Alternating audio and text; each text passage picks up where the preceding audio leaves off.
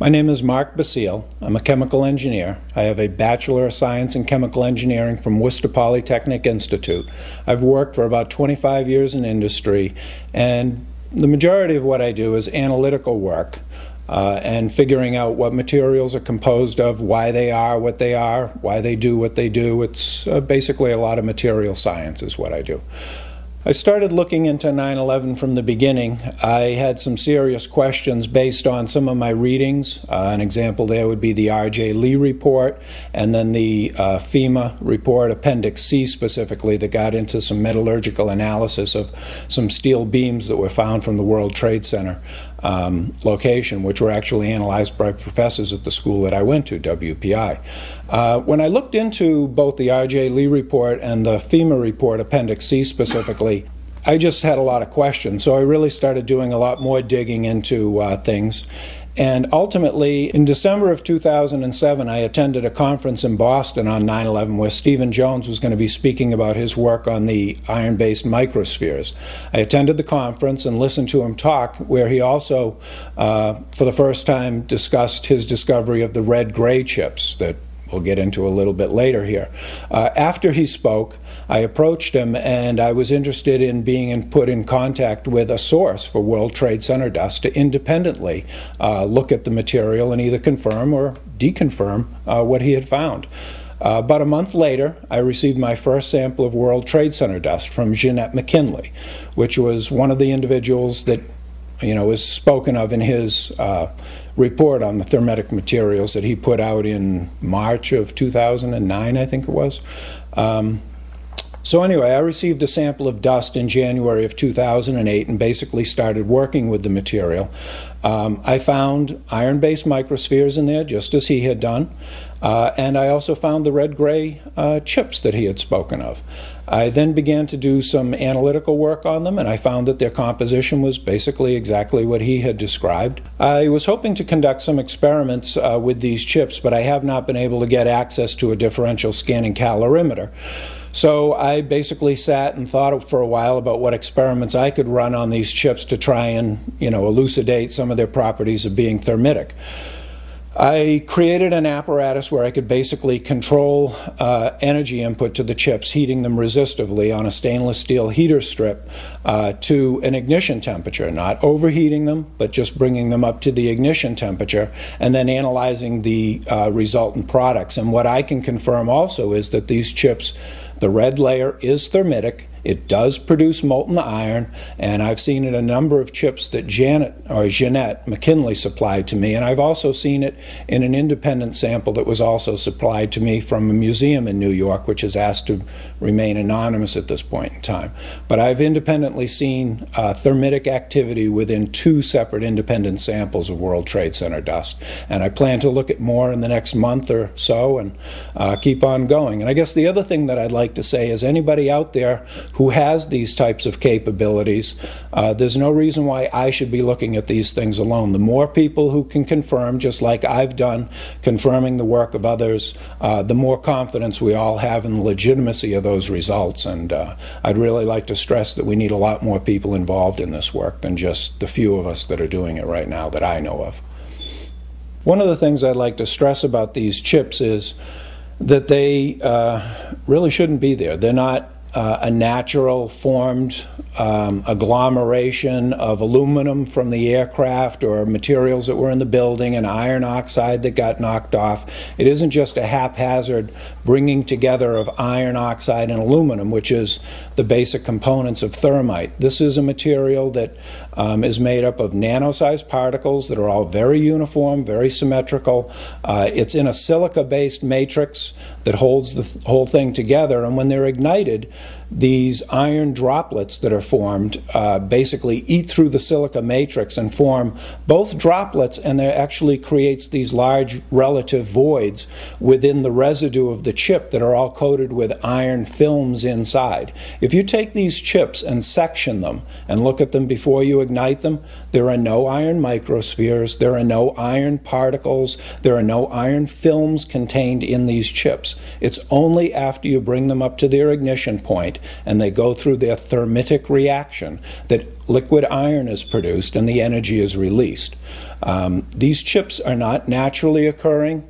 They are not going to form because some materials fall down in a building and touch each other and get compressed together. That's just not what this material is. And again, I would say that anybody who thinks that should get some, should look at them, should analyze them, and come to their own conclusions after actually doing some work versus simply just, you know, guessing that something happened. And that's why I did it. You know, I did it because I had questions, and I said the only way I'm ever really going to know is if I get a sample and I do it myself, and that's what I did. And I would confirm that this material is thermitic and it shouldn't be there. This material is not normal thermite. That's the other thing that really needs to be understood. Anybody could make normal thermite. You can get the ingredients, you can mix them together, you can make them. Any kid could basically do it if they knew the recipe. This material is composed of the real key ingredient that I don't think anybody else could really make in a convenient way is the nano aluminum. It's a controlled substance. I could go buy it, but the government limits how much I can buy of it. It's very, very difficult to produce in these sizes and to keep from reacting. It's not something that you just get at the local 5 and dime or you're going to make on your own. It's a very, very difficult to make material. And that's the one thing in there that really tells me specifically that this wasn't some guys working in caves in Afghanistan, or it wasn't you know, somebody in their basement doing this. This was, you know, a massive engineering operation that made these materials. Where they came from, I don't know. I can only speculate and guess.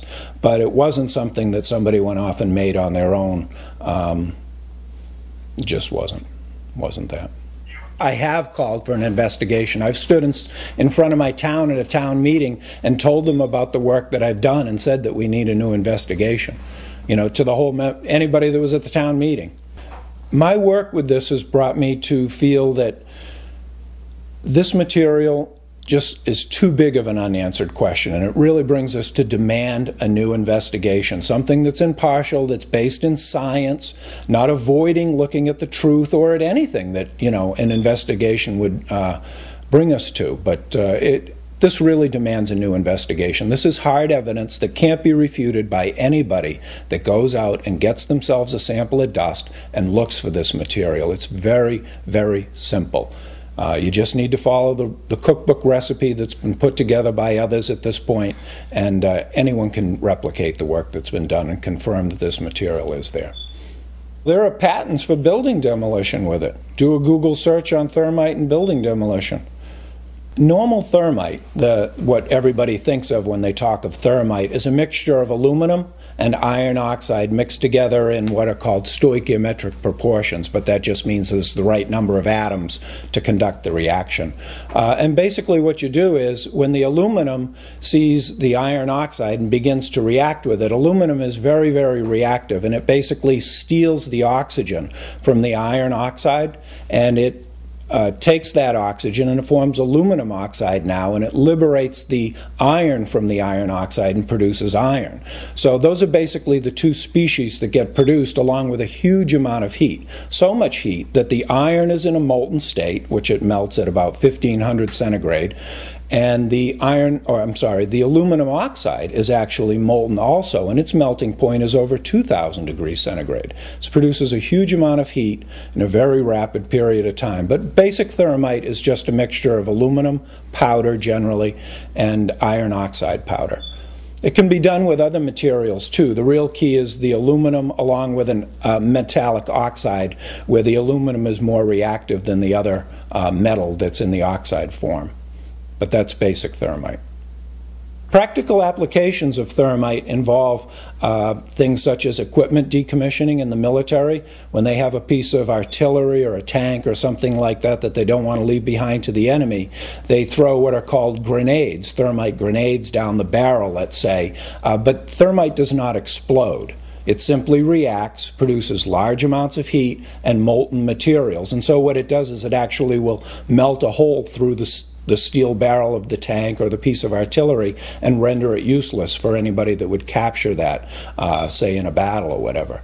So that's one of the typical uses. The other one is the military drops it onto buildings to basically burn them down, or burn through, even it'll burn through reinforced concrete, you know, given enough material and enough time. So the military uses it for a number of different applications.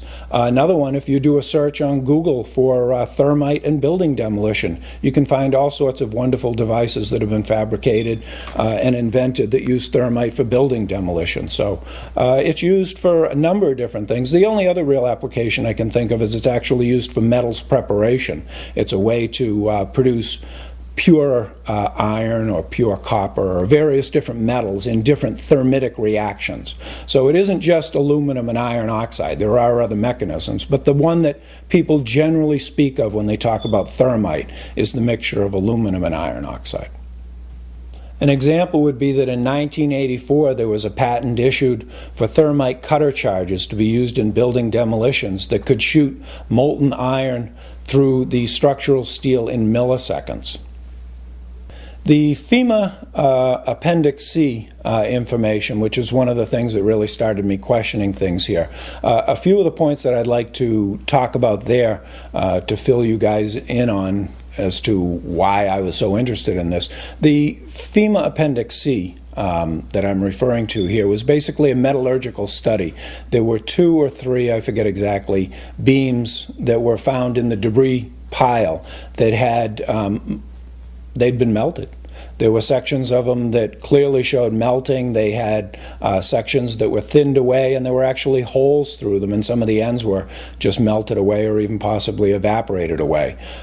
When I started to look into the report, basically what the metallurgists and scientists at WPI found was that the steel was being attacked intergranularly, preferentially, by a eutectic mixture of iron, iron oxide, and iron sulfide.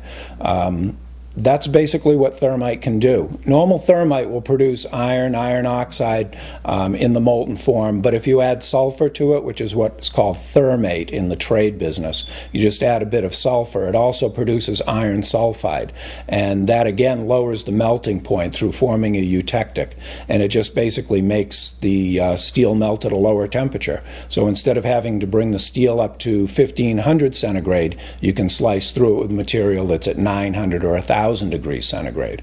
So when I saw that in the FEMA report, you know, that there was actually melted steel, and jet fuel under normal conditions, or really it's just the most aberrant of conditions that can produce those types of temperatures, it's just not what should have happened inside of the World Trade Centers from the fires that I saw, that any steel should have been melted whatsoever.